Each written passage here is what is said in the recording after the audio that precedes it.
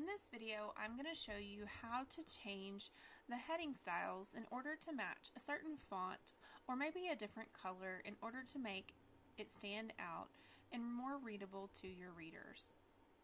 To do this, you want to click on or highlight what you want to change. And in this case, I want to change all my level 1 headings that I have over here, and I want to change those to blue. In addition, I also want to make them slightly smaller to size 16.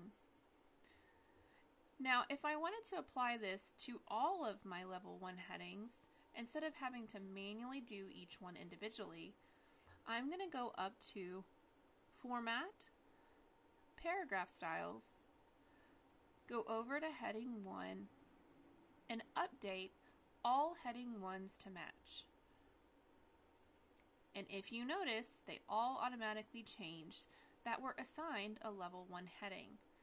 You can do this for any of the level headings, including heading 2 and 3, and your normal text throughout your document.